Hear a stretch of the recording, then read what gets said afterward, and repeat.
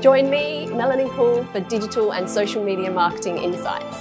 This episode is brought to you by Hoole.co, my agency. We provide programs for all budgets and all skill sets. Visit us at Hoole.co. Thanks, John, for making the time to chat to me today. Thank you. Good to see you again. I'm really interested in your thoughts on digital marketing for our show. And so today we're going to specifically talk about marketing from both an agent and a marketing person's perspective, and also delve into what your thoughts on digital media and social media and the like. Very good. Looking forward to it. What's your favourite social media platform and why? Look, a few. I personally don't use social media for my persona, but from the business perspective, I'm a huge fan. And from an educational, as a learner, I'm a huge fan. So I get a lot of information off Twitter.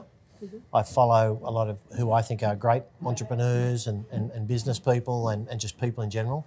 So I get a lot of information there. YouTube was probably my go-to platform. So every day I would be early in the morning when I go to the gym on the treadmill, I will walk for 40 minutes and I'll watch YouTube for 40 minutes, generally speaking. And once, obviously YouTube, the algorithms pick up the information and the style of content that you like. So it starts serving you up, and I listen to interviews, 20, 30-minute interviews, maybe not dissimilar to this, and I pick up information and insights there. So I'd say high level, Twitter I get a lot of information from. I think daily fix, YouTube is a big one for me. And how has media in general changed from your viewpoint over the couple of decades that you've been in the industry? I think it's changed more in the last few years than probably the previous 15 from my perspective. And we were just talking a bit off camera that a few years ago it was suggested that things like radio and free-to-air television may not have a future, which I thought at the time it sounded extremist and if not alarmist. And because I thought I was watching free-to-air, at night, turn on the television, and that was the thing. Now I would say I get most of my content off YouTube, even from an entertainment perspective, or Netflix, or Apple TV, a whole range of things. And some of that's educational and some of it's pure entertainment. And now for me, rather than just the big screen television, on the wall, I get a lot of mine off the iPhone, on the treadmill in the morning, or an iPad even in bed, or if I'm travelling, I'll just open up the iPad and I'll go on to my favourite sort of platforms and channels. So I think that's probably been more so in the last 5 years than 20. Obviously the internet's been the biggest change in the last 20, and REA and Domain and the big platforms have really changed the way real estate's bought and sold in the main. And nowadays, the way that real estate agents market themselves is also changing courtesy of the digital channels. So yeah, I think it's all changing. Where does it go from here is going to be interesting because it's changed so rapidly, and I think some of the current changes, they actually weren't even available or on the radar 5 years ago. Yeah. So I'm not sure where it's going to go from here other than more of the same, more digital, faster downloads, more to mobile. Nowadays, most of my content gets served up on my phone. Yep. Even more than my iPad, just because you've got it with you 24/7, and your phone has become everything. It's become a photo album, it's become a place to make calls, send messages, check emails, watch YouTube, everything now. I like to call it the Swiss Army knife because and I quite often call it my camera rather than my phone, because that's what I think of it for mostly. Well, it's a supercomputer in the palm of your hand. For everyone, really, even people that aren't that avid users of technology, if they actually took stock of what they use it for, because even the basic users would use it for phone calls, messages, probably have one or two apps. YouTube, I think, would be for almost everyone. Yeah. Emails. So yeah, I think it's really prevalent, and it's going to become more so. I think it's equally dangerous as it is, because it takes away the boundaries. You used to get in your car, go to work, do work, and then pack up your bag or even your computer, then go home. Whereas nowadays, there's kind of no borders or boundaries. We're in this switched on economy all the time. 24/7, you have the ability to check emails and phones and take messages and whatever. So I think there's a level of discipline required also to make sure you maintain balance, life balance and so forth.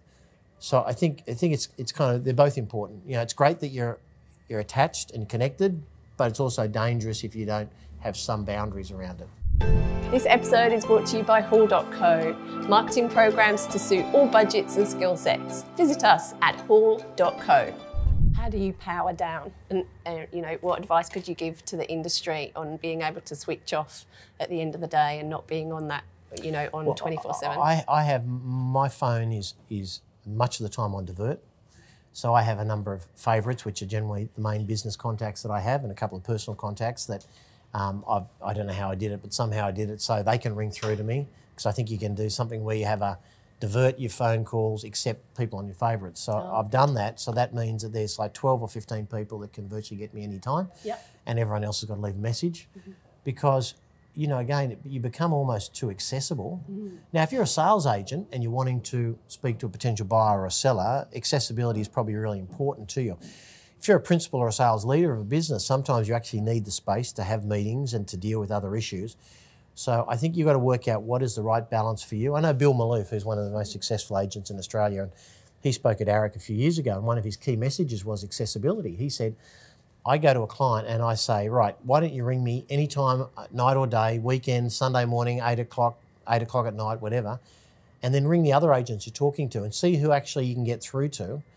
And he said, most of the time that gets me a listing, because I ring the other 4 or 5 agents, they don't get back to them for a few hours, maybe a day or two, and yet Bill was almost always answering his phone. So, yeah, it's got to depend which category you're in. Is it important for you to be accessible most of the time? It also depends where you're in, Mel, I think, in your life cycle. If you're potentially, but not exclusively, but single, youngish, no commitments, no family, and you want to be 24/7 connected, well, maybe that's okay. I mean, you've got to get sleep, and you should be doing some exercise and hopefully some socialisation as well. Yeah. But it's very different if you're there with a partner and a family and other things, other responsibilities. You actually need to be a little bit. So it's hard to turn your phone off nowadays because everything's connected.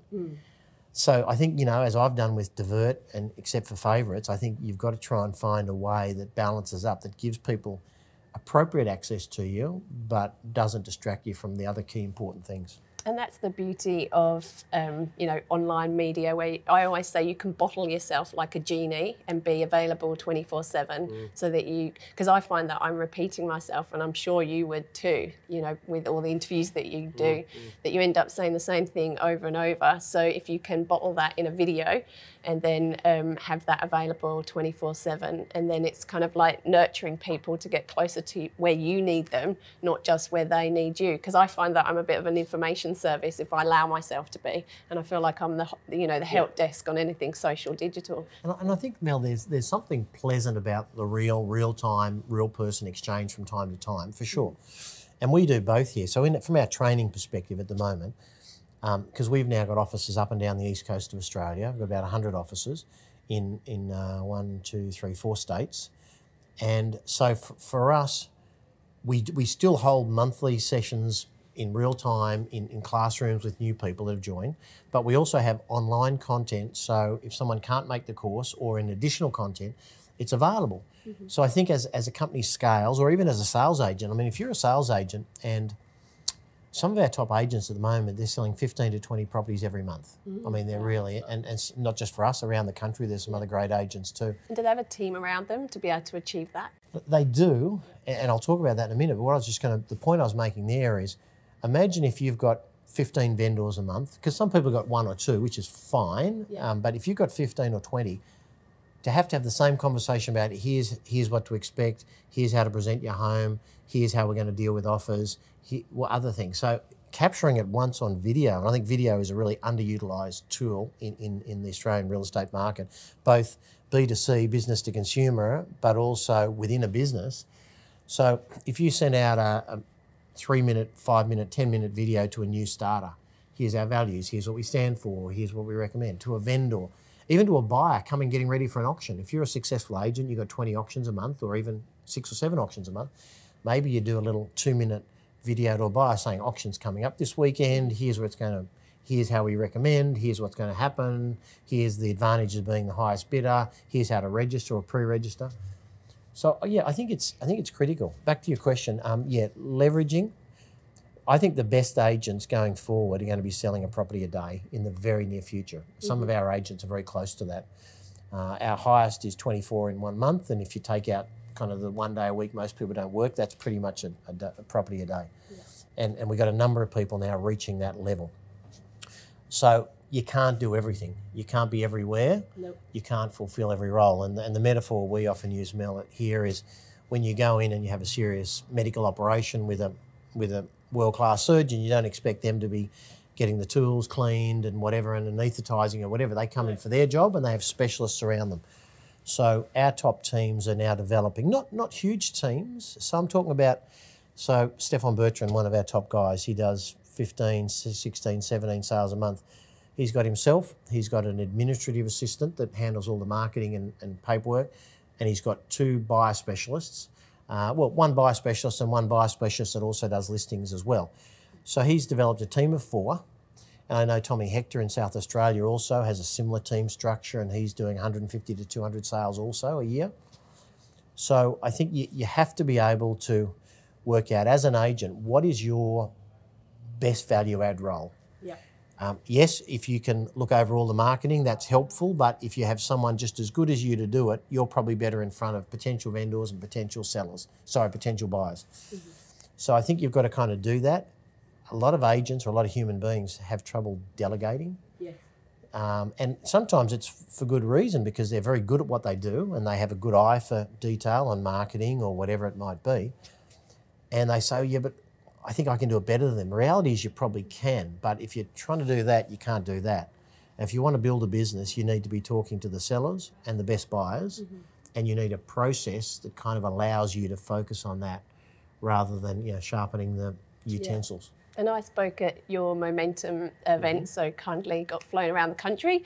And that was for people in your business that have, they've just reached that 500 GCI level, and it's where they need to, jump up from being a lone agent or maybe with an offshore assistant to a team. So as you've been talking, I've been thinking about, process is really important, and being really clear on who does what part of the process across your team, but also like automation. And we can really use technology, both the devices that we have in our palm of our hand and systems and automation and bots and technologies that are coming into the fray now.